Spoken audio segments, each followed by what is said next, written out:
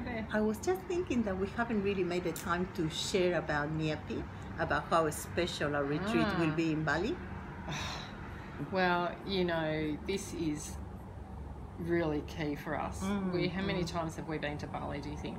At least a dozen between us two. Yeah, probably at least a dozen between the two of us. And not once have we been to Nyepi. No. And we couldn't believe it when we booked our accommodation with our retreat organiser that Nyepi aligns with our dates, and in fact it's right towards the end of our retreat. Which is perfect because we, throughout the retreat, will be looking at ways to let go of some of the crap.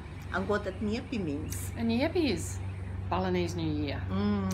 And they have a 3-day program of celebration, of scaring away the evil spirits, of getting rid of their crap. As well. So the alignment between what's happening in Bali and what we're trying to achieve is significant, I would have to say. And also we get double chance of committing to ourselves. That's right, because maybe some of us actually failed to set a New Year's resolution, and maybe every year we never actually do anything with that.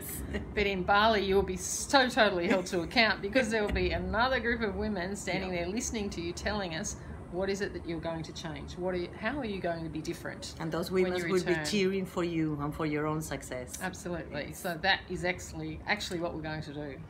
Thank you so much. We need to go. Thank you. Sorry. Okay. Bye for now. Bye. Maybe we'll see you at the next New Year. Yes. Why not? Party.